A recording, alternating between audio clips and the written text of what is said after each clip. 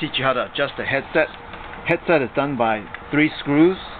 This little thing pulls out, and then these 2. So basically the way it works is that if your bike doesn't wiggle, okay, your headset is probably pretty good. Just hold the tire.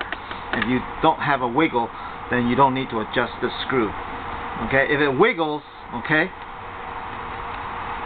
then what you do is you loosen these 2 screws and tighten this one. So you loosen these 2. This is with should be a number 4. Just loosen it. Loosen it. When you loosen it, this thing will swing back and forth. Okay, will swing back and forth, and then this one is used. Probably a number 5 is used to tighten it. Okay, so you just tighten it slightly. Okay, and then once it's tight, then you use this one to center it like this, and then you just tighten it. Okay? Again, you don't have to tighten it too much. Just a little bit is all you need. But sometimes you need to loosen this when you're folding the handlebars. Okay, and that's good.